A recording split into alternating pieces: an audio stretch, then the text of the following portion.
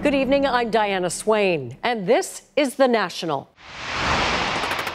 Canadian forces get a budget boost, a big one, the day after the government redefines its foreign policy. If we're serious about our role in the world, we must be serious about funding our military.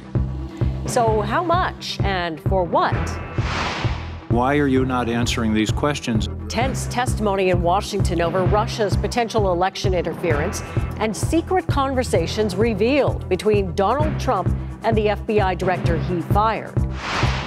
Plus, comparing kids drinking cow's milk to kids drinking milk alternatives. Who's coming out ahead?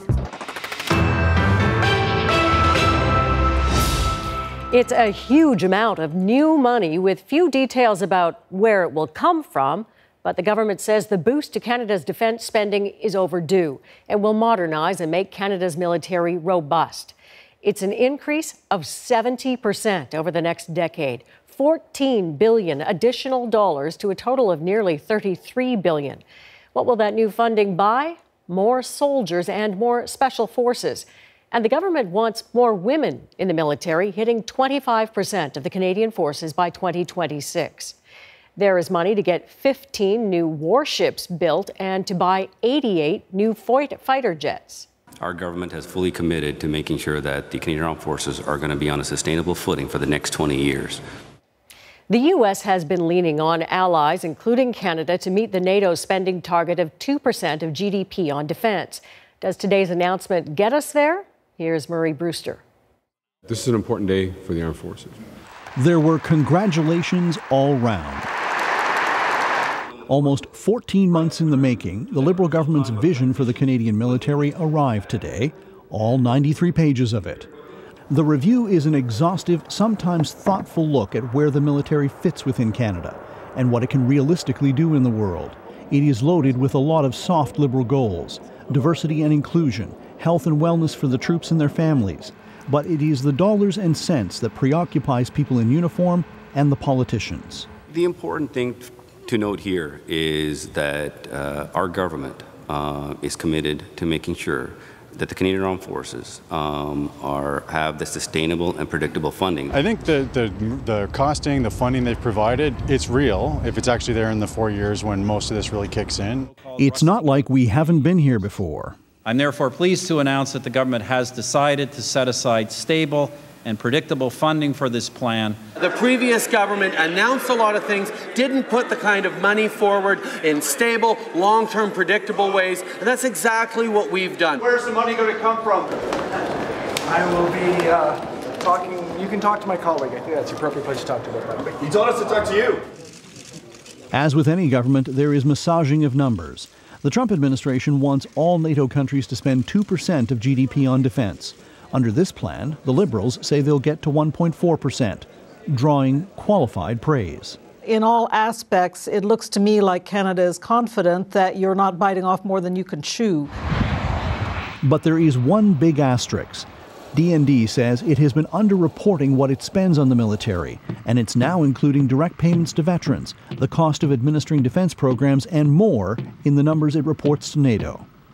I think, to their credit, they fudged the accounting structure, but they at least did so in a transparent manner, so you can see exactly how they fudged it. Even with all of the money the Liberals plan to pour into defense, there are still big-ticket items not on their 20-year list, namely replacing the Navy's second-hand submarines. They will be upgraded and sail until 2040, at which time they'll be over 50 years old. Murray Brewster, CBC News, Ottawa.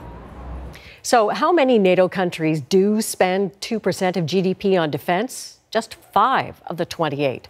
The United States, Greece, Britain, Estonia, and Poland. It was a scandal from the moment 3 Canadian bank employees first spoke out about pressuring customers into buying products they didn't need or couldn't afford. And after they told their stories to CBC News, 3,000 more came forward with similar accounts. It was enough to prompt MPs in Ottawa to get involved. And today they heard firsthand how the upselling was ordered and carried out. Erica Johnson has more. Call the meeting to order. The star attraction at the Finance Committee's hearings into Canada's big banks, a longtime former employee from Scotiabank, who listed off a myriad of ways bank employees would upsell customers to generate sales revenue. The one that disturbed me the most was approving people for much larger mortgages than they could afford. Anything to raise the profit of the bank, whether the consumer could afford the product or not. The hearings were called after 3 employees from TD Bank contacted CBC to reveal what they call incredible pressure to upsell customers to meet sales targets. That led to more than 3,000 past and present employees from all the big banks reporting increased pressure to generate sales revenue, act unethically to sign people up for products without their knowledge, steer them into investments that make the banks more money, and sometimes even break the law to meet sales targets and hold on to their jobs. Practices MPs heard have actually been going on for decades. I think what's shocking is how long this has been going on without anybody ever making a fuss about it. And I think it's time a fuss was made. The committee is also hearing from bank employees who've submitted emails but want to conceal their identities. One teller at TD Bank writes that workplace success is almost solely about meeting sales targets.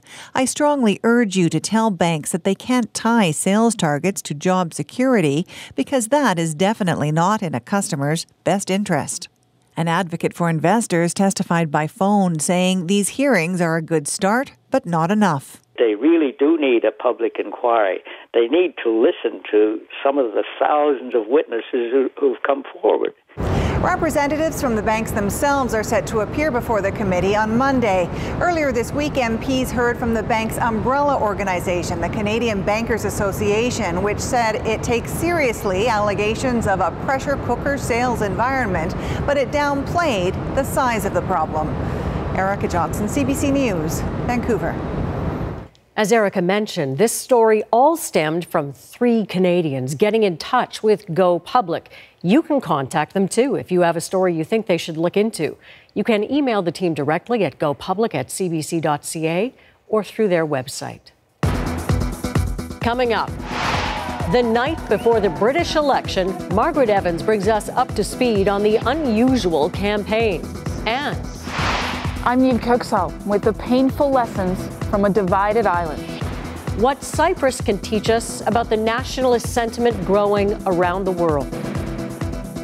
Well, this week there is a storm in Washington ahead of the testimony of James Comey, a swirl of speculation, accusation, and political fireworks that might never have happened if Donald Trump hadn't fired the former FBI director a month ago. Today, Trump announced a candidate for Comey's replacement, Christopher Wray. Wray is a private attorney who's counted New Jersey governor and prominent Trump ally Chris Christie as a client. But before that, he was a senior U.S. Justice Department official in the mid-2000s. During that time, he worked alongside Robert Mueller and James Comey, both key figures now in the investigation swirling around the White House.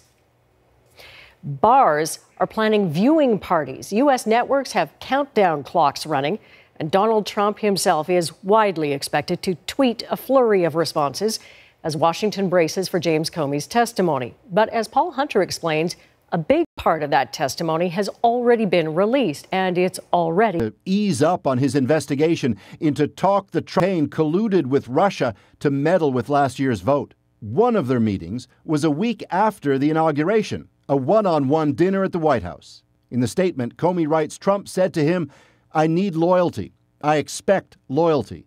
It was awkward, says Comey. We simply looked at each other in silence. Comey, who 3 times says he told Trump he himself was not under investigation, says he explained to Trump why it's important that the FBI be independent of the White House. 2 weeks later, writes Comey, after a crowded meeting in the Oval Office, Trump cleared the room, telling people he wanted to speak to me alone. And when it was just those 2, he says, Trump said, "I want to talk about Mike Flynn." Flynn's the former national security advisor who then had just been fired for lying about contacts he'd made with Russia and is now under a broader investigation. He's a good guy, said Trump, writes Comey.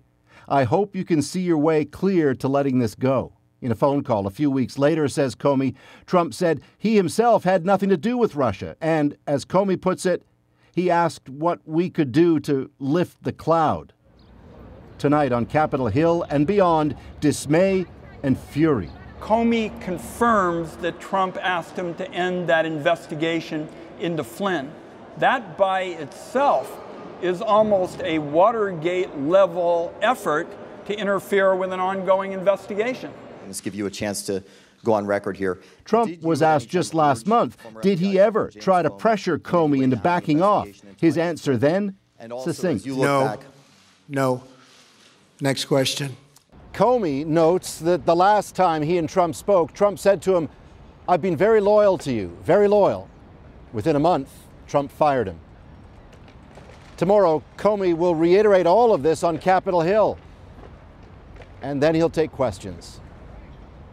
Paul Hunter, CBC News, Washington.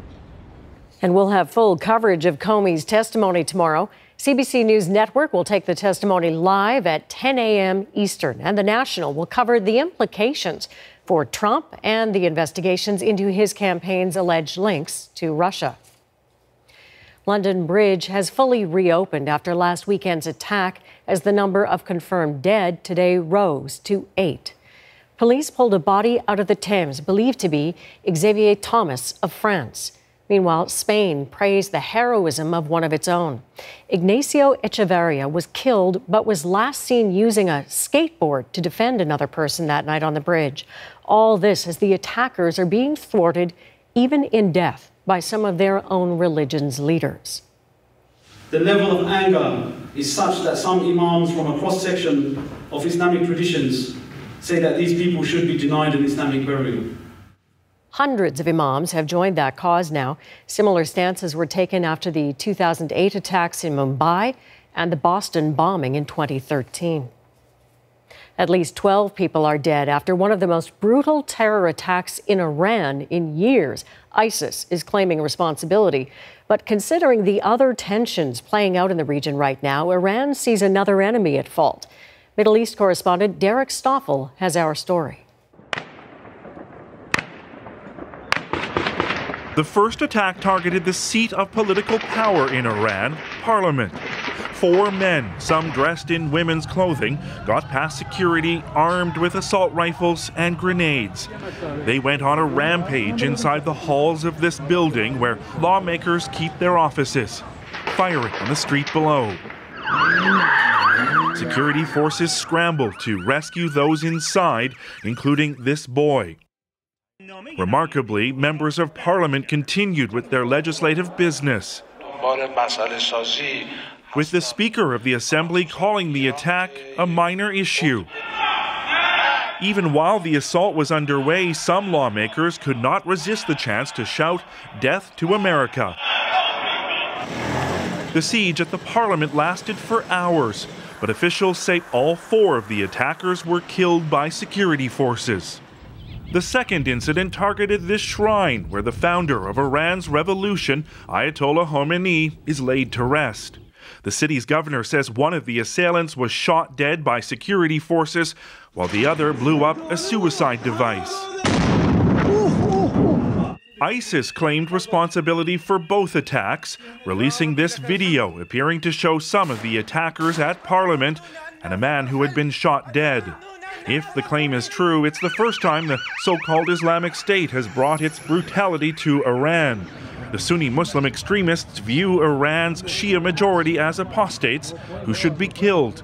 Iranian-backed forces are also at war with ISIS in Syria and Iraq. Iran's foreign minister, Javad Zarif, says the attacks will only fortify the resolve of the Iranian people in the fight against terrorism. Later in the day, Iran's powerful Revolutionary Guard blamed rival Saudi Arabia for today's attacks, only intensifying the deep regional rift between the kingdom and Iran, and coming just days after the Saudis and other key Arab states isolated Qatar, accusing the tiny Gulf state of supporting Iran, who they see as a sponsor of terror in the region. Derek Stoffel, CBC News, Jerusalem. The U.S. has focused its fight in Syria on ISIS, but now a conflict is brewing with forces linked to the Syrian government. Today, allies of the Assad regime declared they are prepared to strike U.S. positions in Syria. This after a highly unusual U.S. airstrike. According to the Pentagon, pro-Assad forces were pushing into a zone established to protect a U.S.-run garrison after warnings U.S. warplanes hit them. Today by Kurdish forces in Syria, the vanguard of a U.S.-backed push against ISIS' self-proclaimed Syrian capital city of Raqqa. It purportedly shows the Kurdish forces sweeping a village on the western edge of the city, the start of what is likely to be a bloody and prolonged battle. And in Iraq, the battle to push ISIS out of Mosul is now in its 8th month and its final stages. ISIS clings to a single neighborhood. Advances were slow today as coalition forces rescued civilians trapped in that war zone. Thousands have been killed, hundreds of thousands displaced by the fighting. Straight ahead, why nearly half of all refugee claims aren't being heard on time.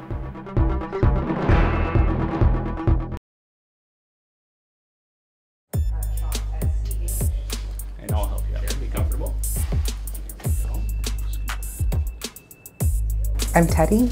I'm 21 years old. I'm genderqueer and I use they, them pronouns. My name is Isabella. I'm 27. My name is Willow. I'm 20 years old and I identify as Two-Spirit, but primarily as a woman. My name is Phoenix. I'm 17 and my pronouns are he, him, and Zezer. The hardest part of my journey was coming out to my family and also choosing to accept myself as well. For a long time I denied it. It's like a step at a time. First I had to come out to people who I knew would understand, such as some of my siblings, some of my younger cousins, and then slowly to some of my younger aunts and uncles, and then eventually to my parents. When I came out the first few times, it was mainly just a living room conversation. I feel like standard, stereotypical a little bit, but a few in the car, the usual.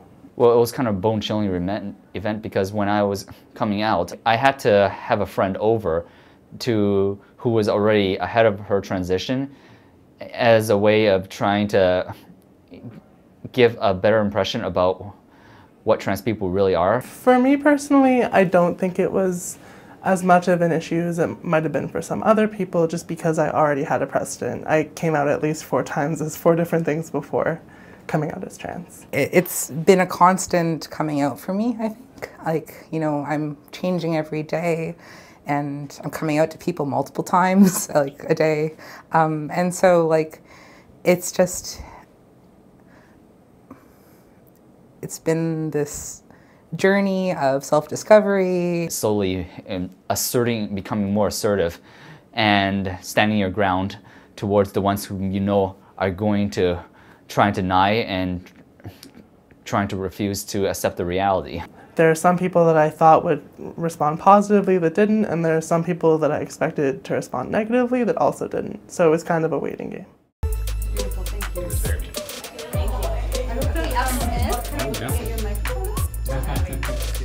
Thanks, Isabella. We're used to talking about it. Thank you, Phoenix. Thank you. Excellent.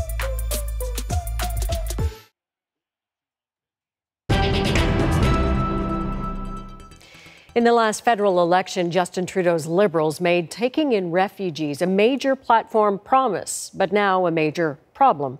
Because under legislation introduced in 2012, refugee hearings are supposed to be heard within 60 days. And as Karen Pauls tells us, for thousands of asylum seekers, that's just not happening. We picnic 1st July. 5 months after they first met, Saidu Mohammed and Razak Iyal's lives are still intertwined. Of course, we're going to be friends and we're going to be brothers. The 2 Ghanaian men didn't know each other before last December. They walked across the border into Canada together on Christmas Eve. Nearly freezing to death in a storm, they lost fingers and thumbs to frostbite. Their hearings before the Immigration and Refugee Board were scheduled 3 days apart in March. Mohammed's went ahead, but Iyal's was postponed. So when I sleep, I always think about it, always dream about it. So it made me confused every day. The justice delayed is justice denied. Their lawyer says there are two main reasons for the delay: a backlog in security clearance checks and not enough board members to hear all the cases. It's causing a tremendous amount of stress to the refugees and the refugee community across Canada. In the last 4 months, only 44% of refugee claims were heard on time. Compare that to 2016, when just over half were on schedule. In 2015, 70% were on time. But in that time period, the number of cases have nearly doubled. I think we have to prove that we have done our best to be as efficient as possible. And if the government can afford to give us more resources, I'm sure the government will do so. The board is trying to be more efficient. It has an expedited claims process for countries such as Syria, Burundi, and Egypt. Starting this month, it also allows straightforward claims to have a shorter hearing, and it's hiring more board members. That's the people. Last month, the IRB accepted Saidu Mohammed's refugee claim. It's changed my life. Like, I was so happy that I got a chance to stay here. I'm very, very happy for him, but I was sitting down and thinking why mine is delayed. EL's postponed hearing is supposed to happen next week. He hopes and prays the outcome will be as good as his friends. Karen Pauls, CBC News, Winnipeg.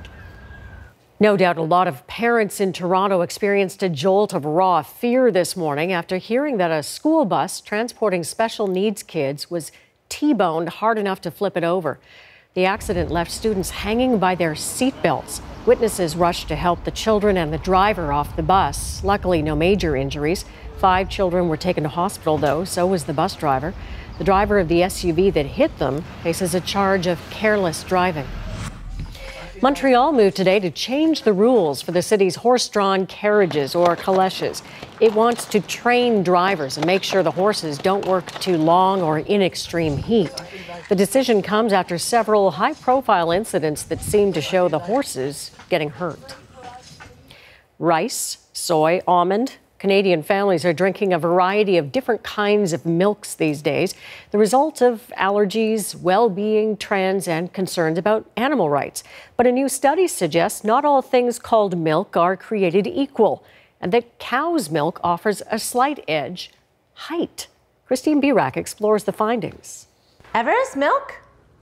That's fortified soy milk. Andrea Thompson is raising her daughter on a vegan diet. Everest has never sipped cow's milk. Children are not baby cows, and therefore they shouldn't be drinking the breast milk of another species. She's not alone in her thinking. Researchers say a growing number of Canadians are turning to milk alternatives. But a new study shows kids who drink cow's milk are taller than those who don't.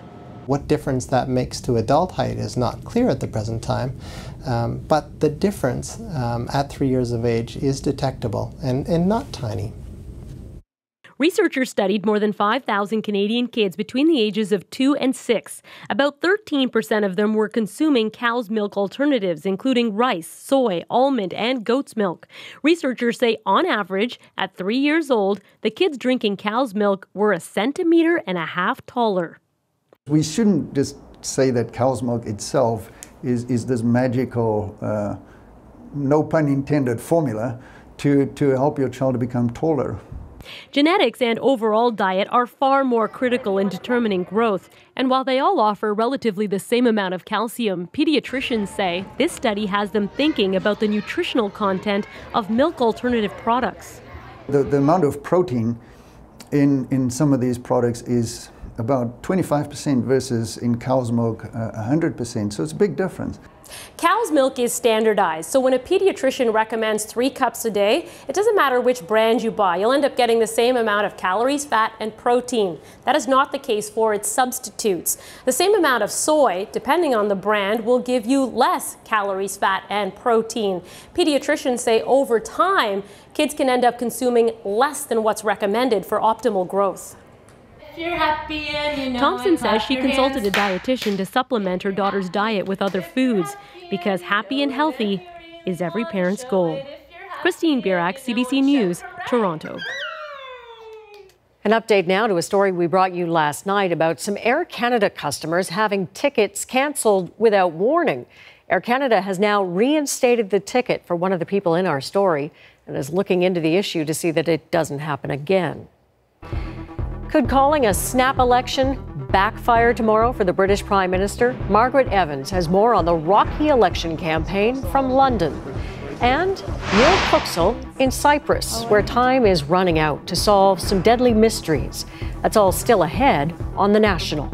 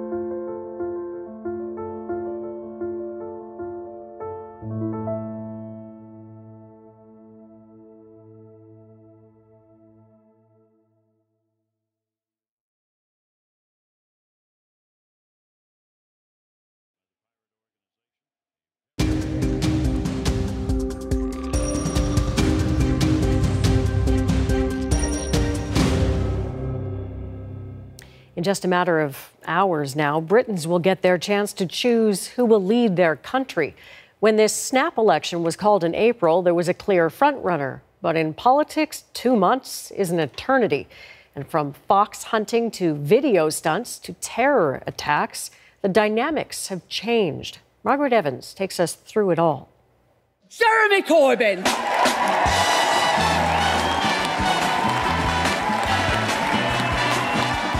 What a difference a month makes.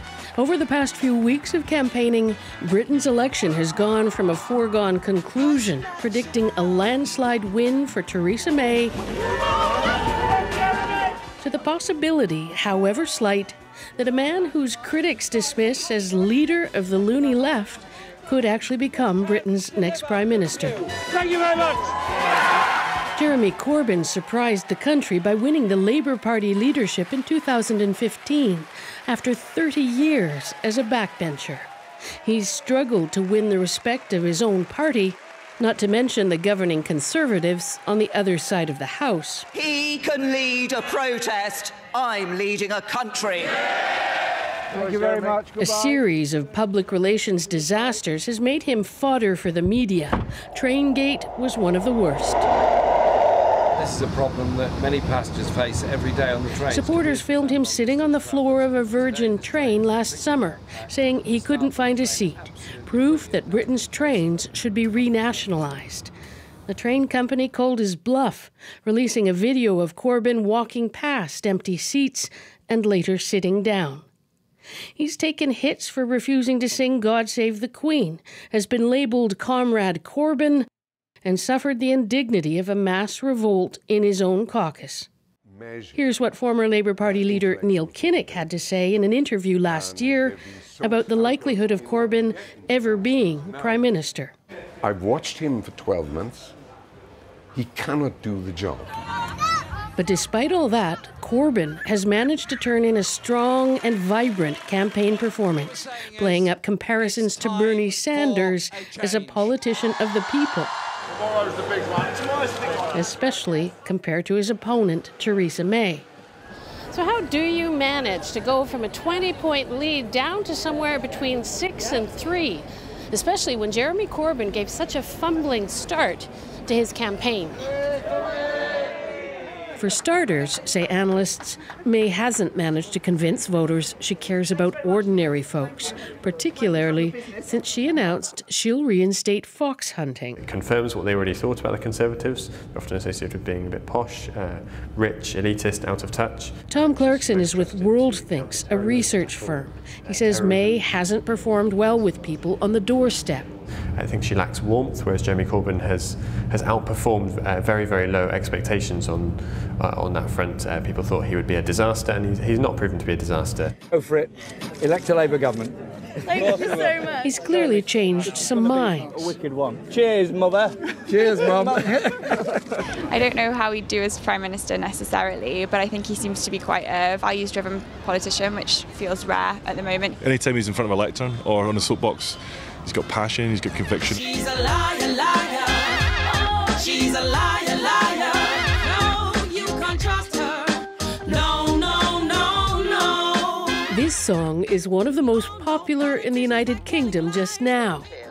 Some notable flip-flops have hurt the Prime Minister. I'm not going to be calling a snap election. She's campaigned on the slogan of strong and stable leadership. Strong and stable leadership. Strong and stable leadership. Strong and stable leadership. It's a slogan the Conservatives have played up in the wake of the 2 terrorist attacks that have taken place on British soil over the course of this campaign. Security, who best can deliver it, has become one of the central themes of the election. May has gone after Corbyn's past, accusing him of supporting the IRA. But May is seen as vulnerable because she was in charge of cuts to the police as Home Secretary. It's not clear yet what the impact of that is on tomorrow's vote, but certainly that issue is sort of playing both ways. And so too is the campaign in the end. Analysts quick to point out that Corbyn's late surge might not translate into a victory tomorrow. But the choice is there. One voter's sinner, after all, is another's saint. And the polls have been wrong before. Margaret Evans, CBC News, London. While Brexit is a newer nationalist movement causing divisions, when we come back, one country's struggle that goes back decades. First, a look at the day's business numbers. The TSX dropped 92 points. The dollar fell 0.2 cents. In New York, the Dow gained 37 points. The price of oil closed down $2.47 a barrel. Good evening from London. It was a glittering and magnificent ceremony here at historic St. Paul's Cathedral, the marriage of Prince Charles and Lady Diana Spencer. It was as if all of London was in love. 600,000 people filling the streets, come to share a special day. As they cheered every carriage, and as they listened quietly to the ceremony on the speakers, I pronounce that they be man and wife together.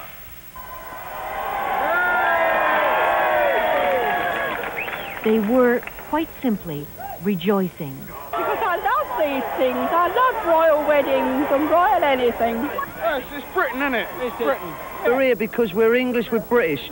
This is a great day for us. The crowd in front of me today has been absolutely marvellous. They've enjoyed themselves watching the procession, and they seem to have enjoyed it thoroughly.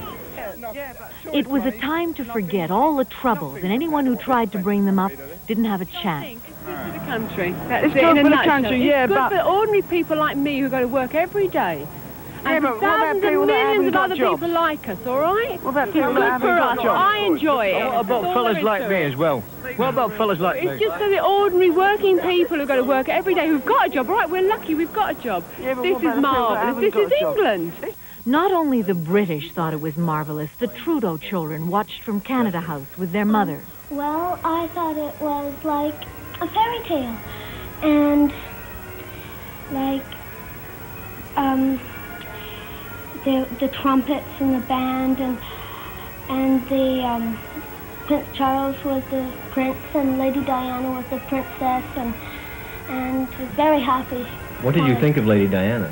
I think she was very beautiful, and I'm glad that Prince Charles has picked her. He has made a very good choice. Misha, what did you think of the whole thing? I think the band was nice. I'm a musician myself, so I would think it's nice all the time. Lady Diana was nice, Charles was nice, the church was nice, the Queen was nice. Not just the children, but all the world seemed captivated by the beautiful princess in her magnificent dress. She looked beautiful. She had lovely frills around here, and she looked like a lemon colour, didn't it? Lemony cream, it wasn't white. Lovely. Even as they saw it, this London fashion house was copying it, frantically working from a sketch made the moment the bride appeared on television. Ours is white, hers was ivory, more to cream. Secondly, really the important thing is we are not using pure silk, we're using artificial silk, and therefore it's a lot cheaper than Lady Diana's or Princess of Wales dress would be if one could buy it, which of course you can't. Within hours, 3 copies of the dress will be in London stores. Within days, thousands. The wedding has obviously been a tremendous boost for the British fashion industry and for the British economy, and also, perhaps above all, even if only fleetingly, for a faltering British spirit. Eve Savory, CBC News, London.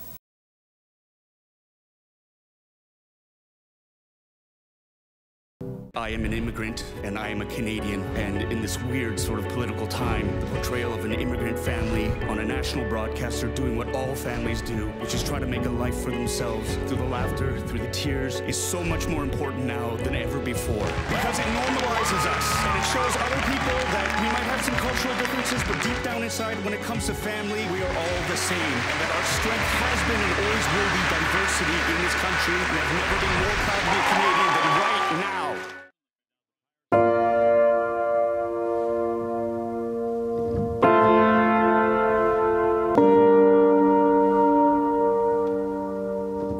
Don't let the beautiful landscape fool you. Cyprus is a country that understands the rising tide of nationalism we've been witnessing right around the world. Like in Britain, Europe, and the U.S., hate has caused deep divisions there. But in Cyprus, the pain goes back so far, people can't seem to move past it. As the CBC's Neil Cooksall tells us, it's a country that's still haunted by its secrets and scars. There is a sentence you'll hear more than once on Cyprus. That there is everything here and nothing all at once. The Mediterranean ease and charm. Island life. Fields of fertile land Cypriots have always had to fight to hold on to. The countryside here in Cyprus is beautiful. You can smell the flowers and the herbs in the air, but the soil here still holds dark secrets. The secrets are buried all over this island. But the scars of war are still in plain sight. Those scars and secrets seem to sabotage the island's plans for peace every time. Secrets and scars tie Andriani Elia to this tiny space. Never really home or at peace since 1974. That's when her son disappeared. Τι θυμούμαι, καρυντήθηκα να πελάνω, ένα μου πεις να παθυμούμε. Τα βάσανα που τραβήσαμε εμείς ξέρουμε. Ευκήκαμε και πρόσφυγες. For Salahi Uchkan, every peak, every field on this island he loves holds the worst kinds of possibilities. He's been in a constant state of searching since childhood. Bir baba. Ama ben babanın duygusal olarak kim olduğunu bilerek büyümedim. Evde bir baba nedir bilmiyorum. The years have convinced them both their loved ones are not coming home. But where are they? What really happened to them? Only one of these Cypriots will get the answers they're desperate for. This work can be excruciating. Their eyes are constantly searching. Even the smallest fragments they find can help rebuild lives. We are not finding pottery or we are not finding house stone. We are finding human. We are finding bones. They are archaeologists, and this is one of 8 sites dedicated to finding the dead. The Committee on Missing Persons is made up of Greek and Turkish Cypriots working together in a place where some have been taught to hate and forced to live apart. Like most of her colleagues, Rusana Theokli has dedicated a decade of her life to this work. It's a feeling that what we are doing, it has a main and a common cause. It's not yours or mine, or we don't separate these things, never. But everything has been separate here for more than 40 years, after Greek and Turkish Cypriots, neighbors on this island, began turning on each other. Fighting divided the island into north and south. In the summer of 1974, Greek nationalism was soaring. The group, known as EIOKA, staged a coup on the island with support from Athens. The goal was to join Cyprus with Greece. Turkish troops landed on the island that July. Greek Cypriots saw it as an invasion. But Turkey insists it was there to intervene, to protect the Turkish Cypriot minority from the coup. For them, the war had started long before 1974. By the 1960s, British rule had ended, but the impact of divide and conquer was clear. The brief period of peace between Turkish and Greek Cypriots as they governed themselves started to crumble, and Cypriots started to disappear.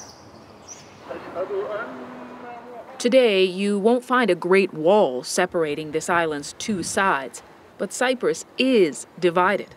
One side for Turkish Cypriots, the other for Greek Cypriots, and the UN buffer zone in between. The CMP lab sits in that protected zone, but inside, borders are brushed aside. The scientists here have identified 700 sets of remains so far, victims from both deadly periods and both sides of the conflict. These remains in this table that you can see were located in the same burial, but the burial was disturbed. So here you cannot see a complete skeleton.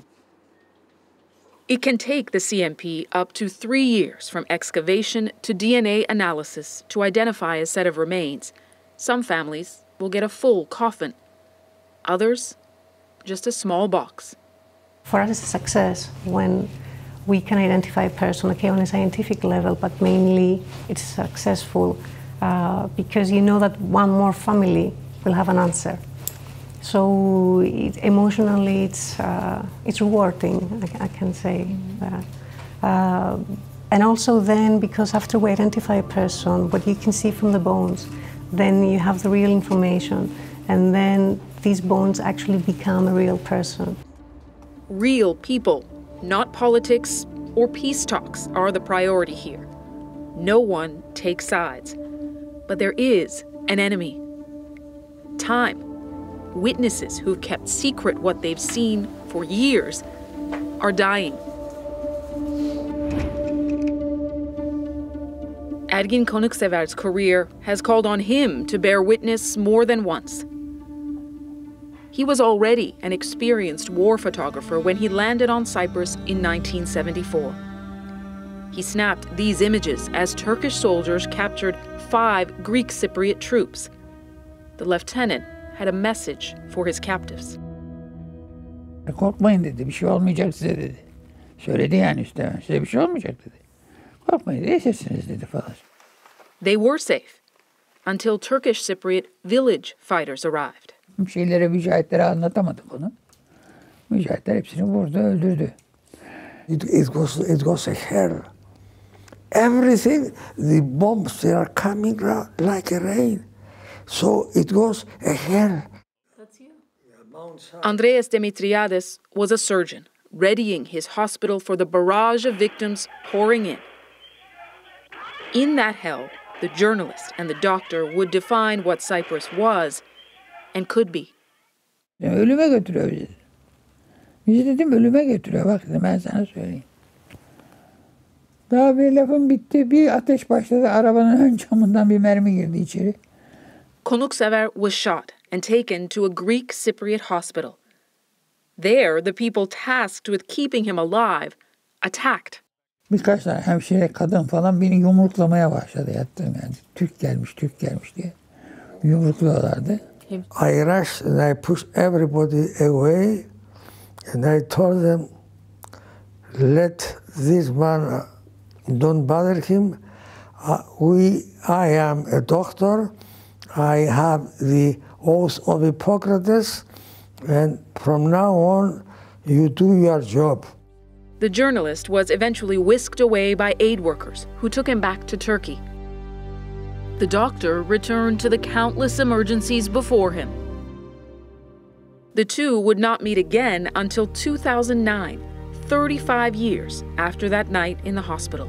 He embraced me, he cried, I cry.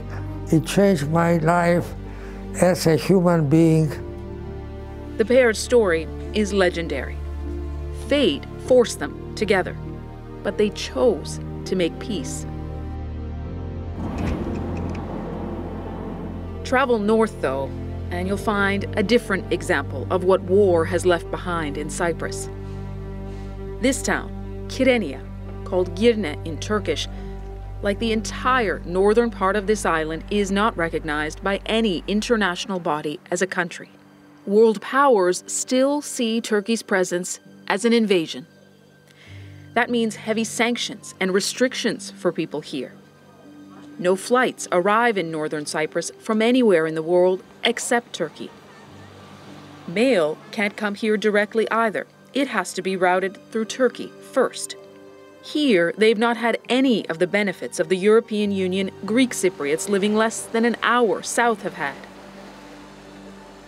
Kyrenia was a key port for the island and the place Turkish troops first landed back in 1974. It's also the place many Cypriots lost their loved ones.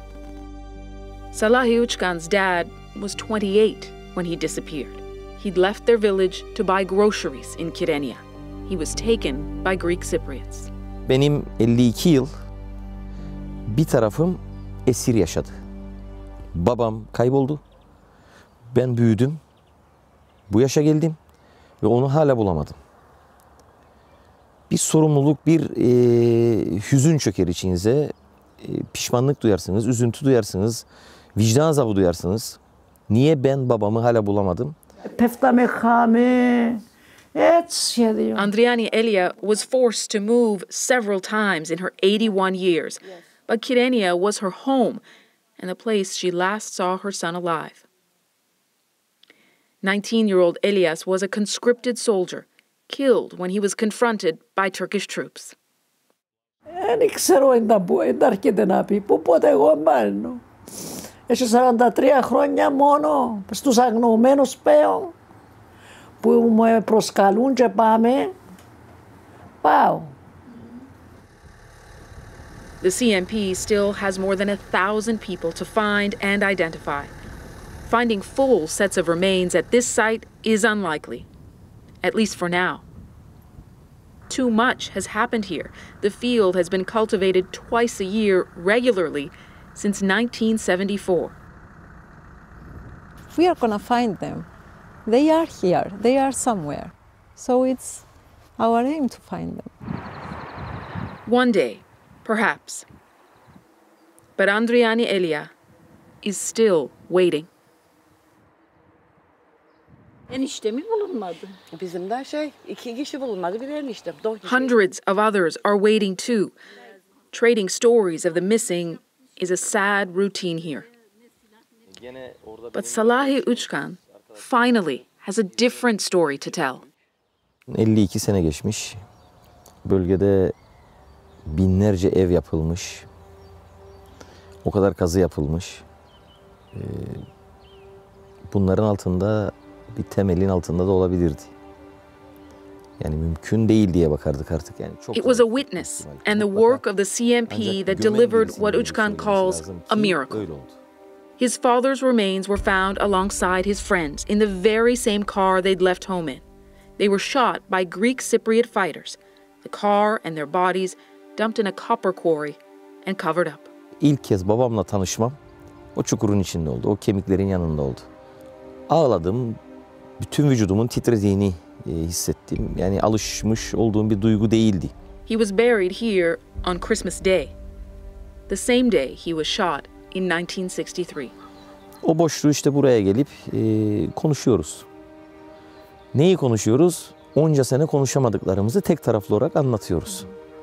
Baba diyebiliyorum. Ben hayatım boyunca baba diyemedim. He finally feels free. But for many on this island, words still get in the way. Fear and mistrust are so deeply ingrained. But now there's a fresh chance for peace. The Turkish and Greek Cypriot leaders are back at the negotiating table. Tensions between them forced a 2-month break in the meetings, which have already been running for 2 years. Others have been close before. Greek Cypriots rejected a plan the UN helped secure in 2004. So why a new push now? That is tightly tied to Cyprus's other secrets. Europe, Turkey, and Israel all want a piece of the natural gas under these waters.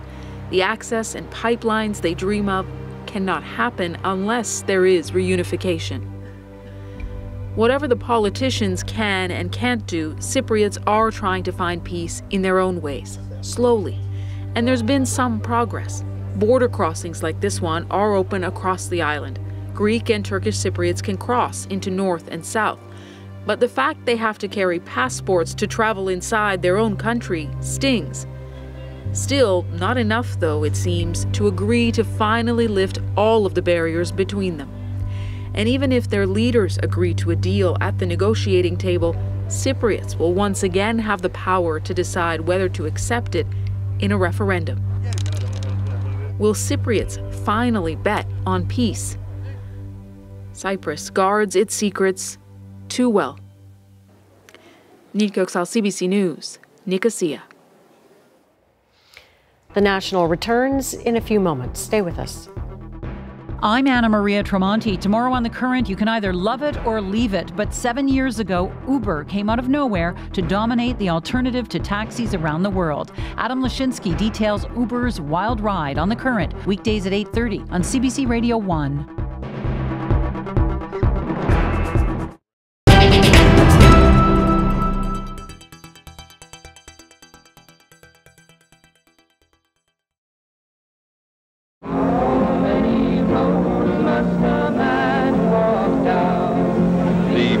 Here say they have never seen anything like it around the Lincoln Memorial, or for that matter, anywhere else here in the capital of the United States. We lift our nation from the quicksands of racial injustice to the solid rock of brotherhood. Now is the time. This park area on the Washington Mall, right underneath the Capitol Dome, has been the gathering place for many demonstrations, but none quite so strange as this collection of uniformed veterans, complete with medals and toy machine guns. The anti-war movement in this country is an ever-changing phenomenon. You never know quite what to expect next. William H. Carroll from Atlanta, Georgia. 26 air medals and all the other stuff that goes with it. Washington was the scene today of the largest anti-nuclear demonstration ever held in the U.S. 4, 6, 8, we don't want to radiate. 2, 4, 6, 8, we don't want to radiate. If you're not building for the future, you're stealing from it. They call the Supreme Court decision a tragic mistake. And on this, the 10th anniversary of legalized abortions, 26,000 marchers vowed to begin a second decade of protest. Organizers are calling it the biggest pro-choice rally in history. We will never give up. We will never give up. We will never give in. We will never give in. From Capitol Hill to the Washington Monument, they formed an awesome mass of people. Not the 1.5 million the organizers claimed, but the largest ever gathering of Black Americans. We're not here to tear down America. America is tearing itself down. We are here to rebuild the wasted cities. This was exactly the image organizers wanted, a pageant of Americans before a national icon. Summoned by a political commentator and a champion of conservatives. This day is a day that we can start the heart of America again. Look around you, you're not alone. You are Americans.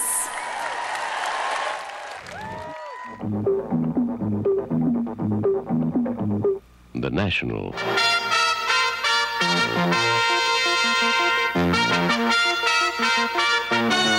The National. Tonight.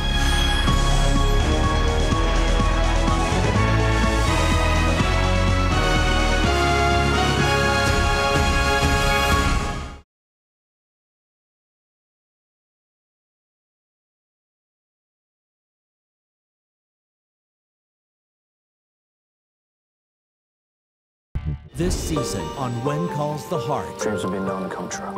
Looking to build a house for your new family? I don't know what to think right now. Mom. In the flesh. When Calls the Heart. New season begins Sunday, June 18th on CBC. This amazing gesture is the icing on the cake. By no means is this the end. The curtain has not yet fallen. It's simply stuck.